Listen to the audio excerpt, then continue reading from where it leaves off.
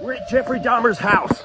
Jeffrey Dahmer killed 17 people and his first victim was near Akron, Ohio. And his house is in a really nice neighborhood. Stephen Hicks was jogging down this road when Jeffrey Dahmer picked him up. Stephen Hicks was headed to an outdoor concert when he ran into Dahmer, who convinced him to come back to his house for a couple of brewskis. The house is currently privately owned and the public is not allowed access. After killing Stephen, Jeffrey buried his bones in the backyard. But I want to know, would you live in this house? Follow for more. Let me know what I should do next. Live more!